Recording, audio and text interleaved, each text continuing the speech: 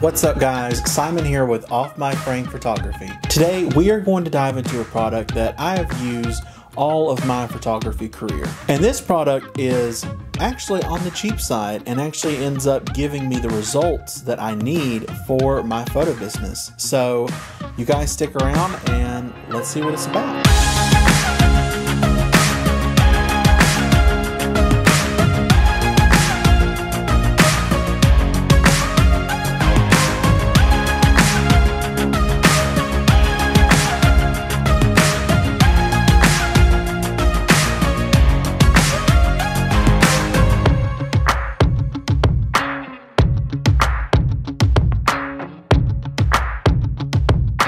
This video is specifically about this little guy, the 1.8 Canon EF mounted lens. So this is not really a superior high quality lens. However, it does give you the sharpness of a lens that is of high quality. Now, do I say that this is professional grade? Well, no, not really. Close, but just not there. However, it is part of the prime lens family. And with it being a 1.8, it gives you a very small aperture, which allows you to get that out of focus and blurry background. Now, it doesn't only do that, it allows more light to enter into your lens. With a 1.8 aperture, that allows you to get that nice depth of field, but also get as much light to your sensor as possible. Now, why do I say it's very important to get that light to your sensor? Well, most actual kit lenses are between 4 to 4.5, somewhere in there, as far as the aperture. So that's not really allowing that much light into your sensor. So yes, it's good for basic photography if you're taking like a landscape or just taking a few photos for fun. You know, that is pretty normal. So, however, what this is this prime lens, it allows you to open your aperture to 1.8. So that 1.8 aperture is super crisp and it gives you that blurry background that every photographer and pretty much your clients are looking for. Now, do I say that this lens is on the cheap side? Yeah. It's actually very affordable, and I highly recommend anybody who's starting in photography and currently in the business to have one of these. They are well known by their name as the Nifty 50. Now, there are many versions of this Nifty 50. There are the actual prime lens versions, the new RF versions, which are super, super high quality glass. And, you know, ones you definitely have to protect, keep safe, near, and make sure you have at least between $1,000 to $2,000 inside of your bank account. Now, for these little lenses, you can usually find them on eBay for no more than like $125, almost to brand new. Well, almost used to brand new. Forgot that in there. However, finding these at a cheap cost is easy. You're not going to have to hunt around. You're not going to have to price shop. These are super affordable and within any new photographer's range. So I highly recommend getting one of these at the beginning of your business.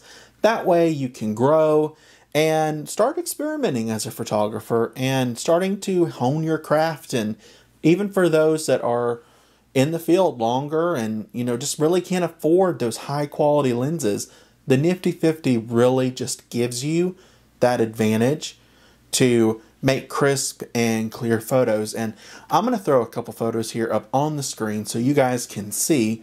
This was taken with, this is one of my models here.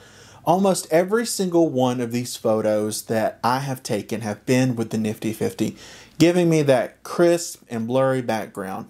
Now, note, some of these were taken with an off-camera flash. Now, the off-camera flash does amazing, which I will actually post a video about that here soon. So be on the lookout for that one. Now, coming back to the Nifty 50, there is many types of accessories that you can get for this specific one. Now, I do have an ND filter that I love to put on most of my lenses. I don't have one specifically for my kit lens, just because I never use it. It never leaves my bag. But I do for my more prime lenses and, of course, for my little nifty 50. So this ND filter attaches to the front of my lens, which gives me that little bit of dark contrast that I'll need in some areas where I'm overly or high exposed. Also, it gives you the ability to, well, protect your lens. So, you know, it may not be the most expensive lens, but it can be very expensive when you need it. So, always best case scenario, keep your ND filter on the front of your lens. And listen, don't listen to the guys on YouTube that say ND filters ruin your camera lens. They're not great for you. They're terrible. They're not. ND filters really help protect your camera and do not degrade the value of your lens. However, so there is a disclaimer in there. I got this ND filter lens from Best Buy. So they have higher quality ND filters, in which this one is a platinum filter, 49mm MC/CPL. Now, to ask me what this MC and all the extra is, I have no idea. But the 49mm is for what fits your lens around the ring of the lens. So you'll know exactly what size to get, and Best Buy has them. They're not very expensive, but they're high quality glass that can go in front of your camera with no issue. But my disclaimer is that you have to get ND filters from somewhere that is trusted and has high quality ones. Going on eBay and buying a $10 set that comes with 15 to 20 different ND filters, that's not high quality. You're going to get a lot of bad ND filters that are not truly meant for use. They should only be used to protect your lens and taken off when you need to take photos. So coming back to the Nifty 50, is it worth it in 2023? Yes, it is. This lens is amazing. I trust it. It is 100% my go-to lens when I'm taking portrait photography, any kind of sporting events that are up close stuff. I love it. It's amazing. Would I recommend possibly saving an extra $300 to get a 1.4? Yes, but if you're starting the game, a 1.8 will truly suit you in any situation. So I highly recommend this lens. Also, lens hood. Don't forget about that. The lens hood can fit onto here with your ND filter. So remember that. You can have both of them. So pretty much what I'm trying to say is you can have your pie and your cake at the same time with this one. So lens hood, great. Now this one is a just eBay knockoff that I got, so not Canon brand. None of these are Canon brand except for the lens. So I'll link them in the below description of where you can find them. Super cheap, not expensive accessories to add on to your M50.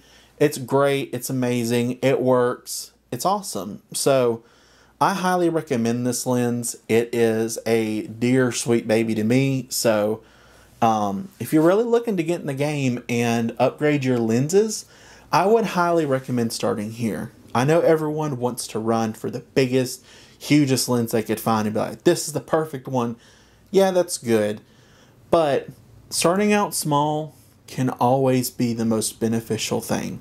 So remember, a nifty 50 in the back of your bag has always got you covered. So Simon here with Off My Frame Photography. If you have any questions or anything, please leave a comment down below. I'll try and answer them, and hope to see you on the next one. So thank you guys for watching.